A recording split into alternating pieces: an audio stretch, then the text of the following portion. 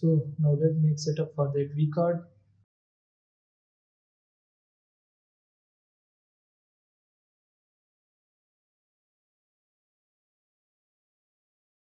So change it to Vcard.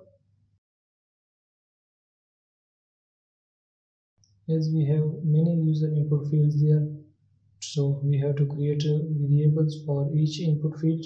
Let me first it.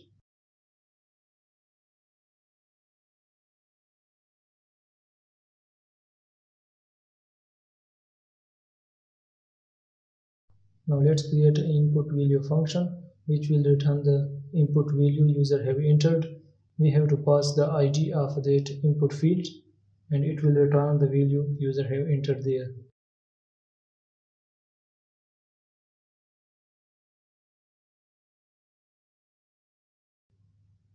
So come to that Vcard case, clear it, and let first name will be equal to that input value function, and we have to pass that f name as it is the ID of first name input field. So for the remaining we have to pass that input field ID and set it into the respective variable. So let the user input value will be equal to f name, then the user input we have got from user, then line a break character. We will repeat it for all the user input field we have got in the variables. So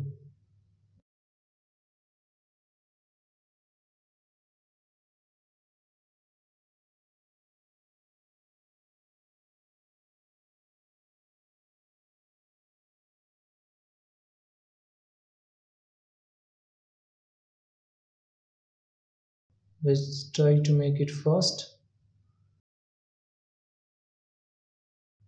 To core function, there is a text. To text, we pass that user input variable.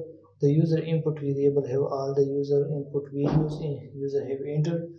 We have make a respective label for it and set that value in front of it. And after that, we have add a line break. Now let's try, and we are passing some unknown ID to that function, and this should be email, capital E. And let's try again. Enter some dummy data and click on generate, and in the generate the QR code of all the user input data. Also it shows in the console window with respective label we have provided there.